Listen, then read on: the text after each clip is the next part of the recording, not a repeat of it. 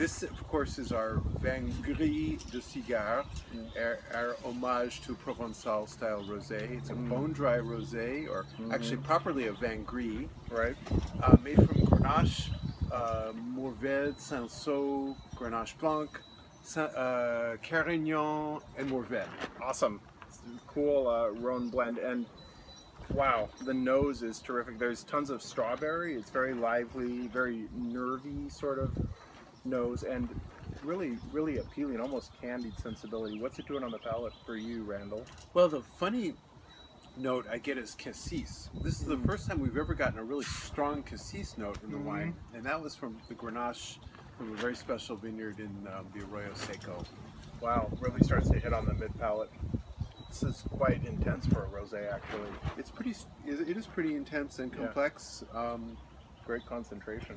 Yeah, we've been doing this for a while. Awesome stuff from Randall Grahm and Bonny Doon. We'll be back with more. Cheers. Cheers.